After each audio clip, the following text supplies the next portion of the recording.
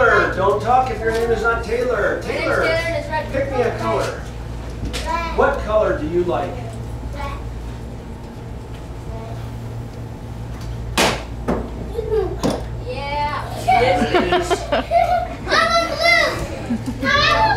Is your name Taylor? Is your name Taylor? Taylor got to pick. My name is Taylor. Your name is not Taylor. My nickname is Taylor. All legally change your name to Taylor. Taylor got the choice today. Red is the color. Hey, my favorite color is red too. Who knows how to say that name? Me. What's it? Me. Hezekiah. Good. Very good. Who knows this name? Who knows this name? What's that name? Oh, it's not Josiah Lopez, it's just Josiah.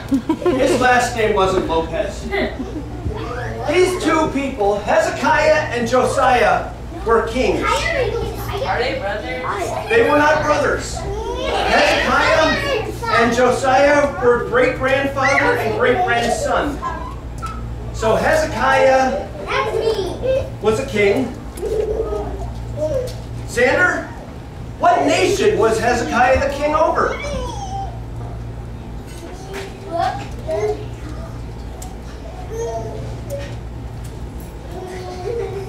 Do you remember what two kingdoms we've been talking about? Without Candy helping you? Do you remember what kingdoms we were talking about?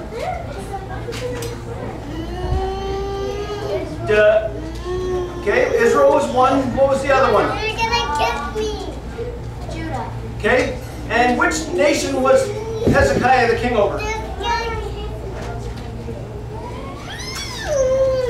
One of the two. Israel. Israel. Favor, is he right? Was it Israel? Yep. Jason, is Favor right? Israel? Or was it Judah? Israel. Israel, Adeline says. Angel, what do you think? Israel or Judah? Israel. All right, here's what I want. Everybody who thinks it's Israel, raise your hand. All right, put your hands down. Everybody who thinks it's Judah, raise your hand.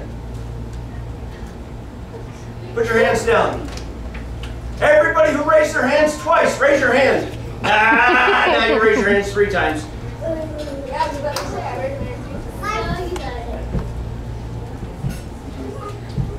Hezekiah was the king of Judah. Now, Oh, I thought you said Josiah. Oh my God. oh, Josiah was the king of Judah too. They both were kings of Judah. They were both kings of Judah. Hey, guys, leave Josiah alone. Go sit in your chairs, please. Sit in your chairs, please. Josiah he was named after a king. So was I. I was named after a king. My name is David, and David was a king. Okay, listen. Move down to the end of the row. Move all the way down. All right. Listen up. Hezekiah's dad was the king before him. Matthew. Go sit back here. I'm pointing over your head. Hezekiah's dad was the king before him. And Hezekiah's dad was a really, really bad guy. He was a really evil guy. He did not worship God. He did not worship the true God. But when Hezekiah became the king, on the very first, I don't know if it was the first day, but the Bible says the very first month that he was a king, he said, we've been doing wrong, and we're going to start doing right.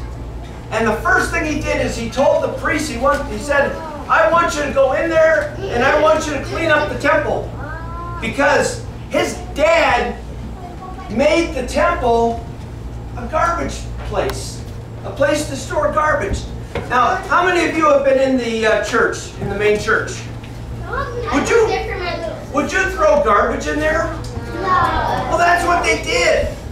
They threw garbage inside the church.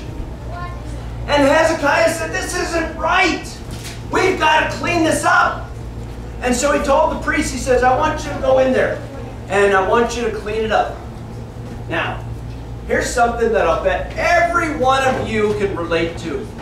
How many of you have ever had your parents tell you, I'm going to call one person, but I want you to think of your own name. Matthias, clean up your room.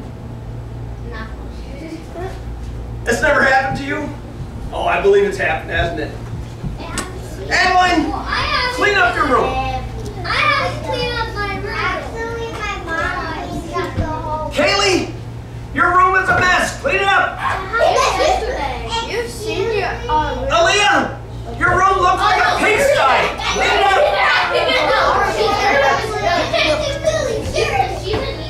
And then you get, Angel, your room stinks. Clean it up.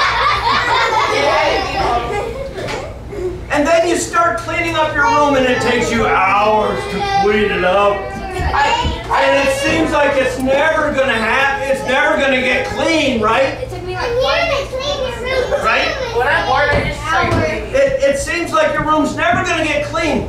It took a bunch of workers, all the priests of God, a bunch of workers. It took them 2 whole weeks to clean up the temple because it was such a mess.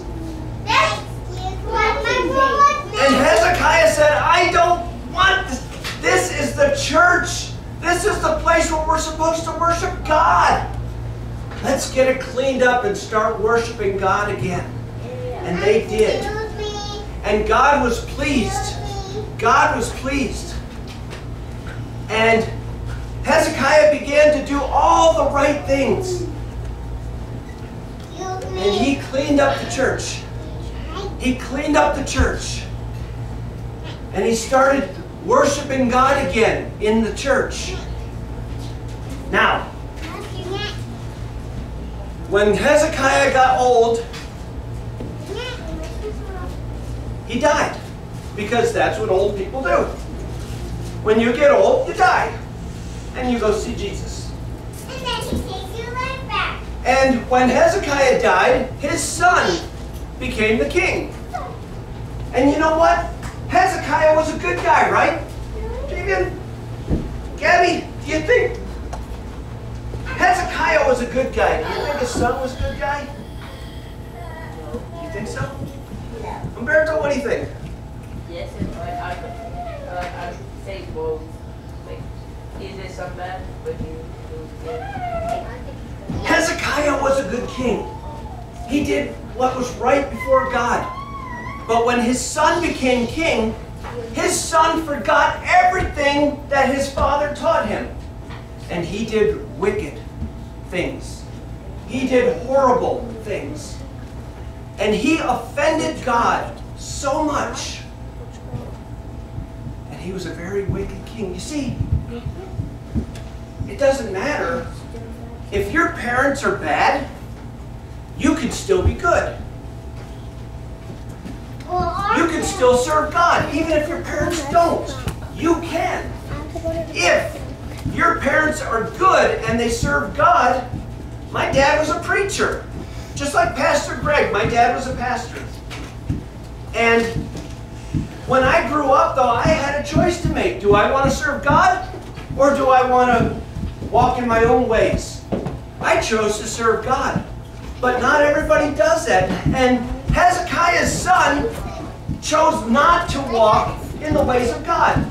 And he was a very wicked king. And he did some very bad things. And he offended God. He took idols and he put them in God's house.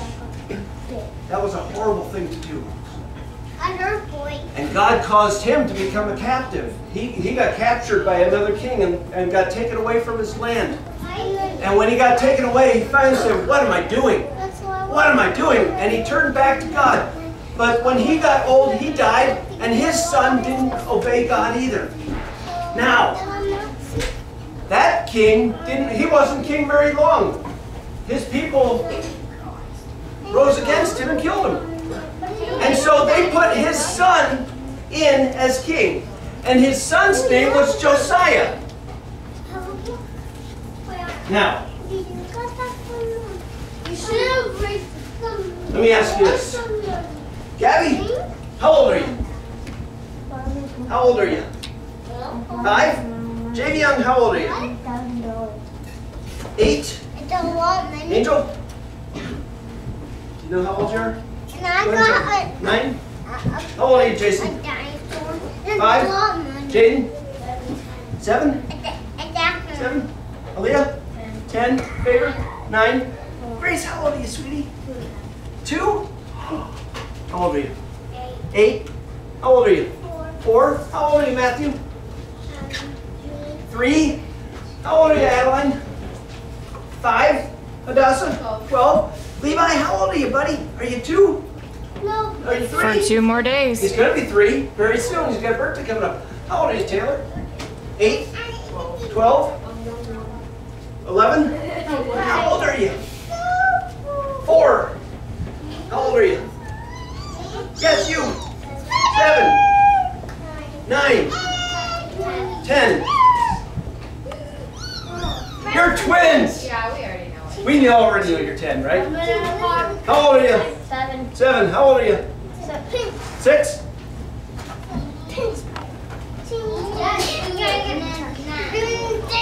Josiah? He's not even in the room here. He's not even in the room. He's 6 years old. Our Josiah is 6 years old. Josiah became the king.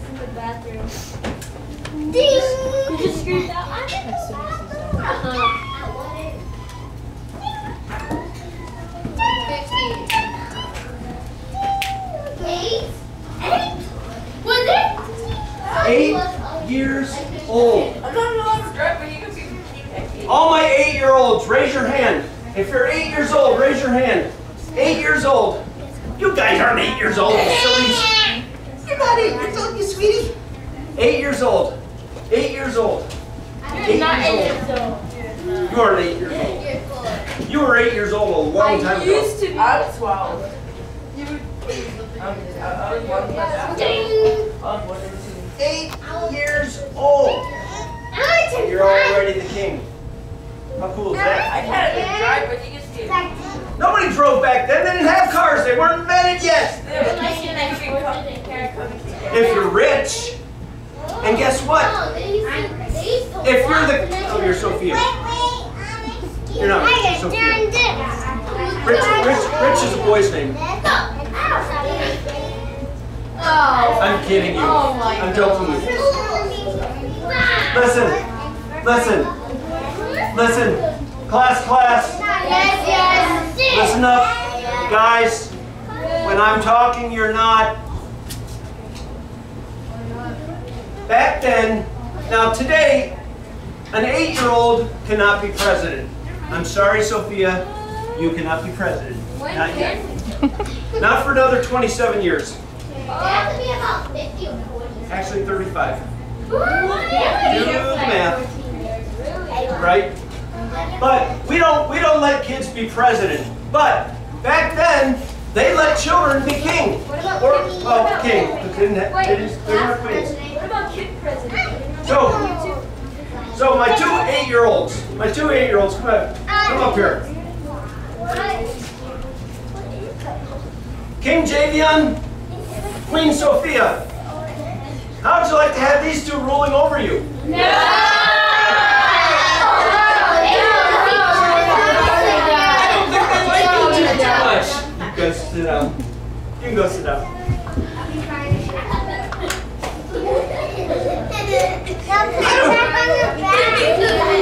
I don't think they like you guys too much. But Josiah was 8 years old. But listen to this. Josiah's dad was a very bad guy. In fact, Josiah's dad was so bad, his own people killed him. He was that bad. And they made Josiah the king at 8 years old. But you know what? Even as young as that, and there's a lot of you, I'm looking around, there's a lot of you that are older than 8 years old, so listen up. Listen up. Listen up, guys. Listen up. Listen up, guys. Nathaniel. You are never too young to serve God. At 8 years old, Josiah became the king. And he said, I am going to serve God. Even though his dad did not. Even though his dad was a bad man, Josiah decided, I am going to serve God. And he did. And he served God all the days of his life. He was king for over 30 years. Guys, you need to stay in your places. He served God for over 30 years. Even as a young boy, he still served God. And every one of you can serve God, even at your own young ages. And it doesn't matter who does it with you. You see, when you stand before God, He isn't going to say, was your brother good? Was your sister good? No. Was your dad or your mom good? It doesn't matter. What matters is, do you serve God? And Josiah served God at 8 years old. 8 years old, and Josiah served God. And he went down as one of the best kings that Israel or that Judah ever had. See, you got me saying Israel now. He went down as one of the best kings that Judah ever had. Sadly enough, though, he was also the last good king that Judah ever had. Because when Josiah became old enough to have kids, thank you, his son did not serve God. Here's what I want to leave you with, though. Listen up. Class. This is what I want to leave you with. You are never too young to serve God. You're never too young. How do you serve God? Raise your hand again if you're 8 years old or older. If you're 8 years old or older, put your hands up. Put your hands up so I can see them. Now, if you're 8 years old or older and you cannot read, put your hand down. I hope all your hands are still up. Raise your hand. If you can read, keep your hands up. If you can read, keep your hands up. I thought you said, okay, if you're 11 and don't know how to read, raise your hand. All right, hands down. Number one thing is read your Bible. Make it a habit to read your Bible. Are you old enough to read yet? Do you know how to read? Not quite. That's why I'm talking to the ones that are 8 years old and older. And how old are you? Did you just say you're 8? 9. Okay, so that's why you didn't come up. But listen, guys. Every one of you can read the Bible. I got my first Bible when I was 7 years old. I got a Bible for my 7th birthday. You still have it? Yeah, no, I don't think I have that Bible yet. Probably be on Long time. That was a long time ago. I still got one from when I was in college, though. I'm older than that, much older. All right, listen, guys. Class. Listen up. How else can you serve God? You can pray. You can pray. And that goes for all of you that are not able to read. You can still pray. How do you pray? It's as easy as talking to Jesus. That's as easy as it is. Get yourself quiet and talk to Jesus. How about another way? You worship God. What were we doing here singing the songs? We were worshiping God. That's a way that we worship God. Every one of you can do that. When you sing songs to God, God is pleased. That's how. You're never too young. All right. We're going to stop right now because I'm sure that Pastor's going to be quitting soon. So here's what I want. I want every one of you to bow your heads and close your eyes. I want everybody to bow your heads and close your eyes. Father, I thank you for the example that we have had of Hezekiah. Even though his father didn't serve you, he chose right away that he was going to serve you, and he served you faithfully all his life. And Father, I thank you for the example of King Josiah. Even though he was a young boy, 8 years old, he still chose to serve you. And he showed us that we can also serve you even at a young age. Father, I pray for everyone that is here, that you would begin to speak to their hearts, that you would begin to show them how they can serve you, that they would grow a love for you like nothing else they've ever known, and that they would want to please you all the days of their lives.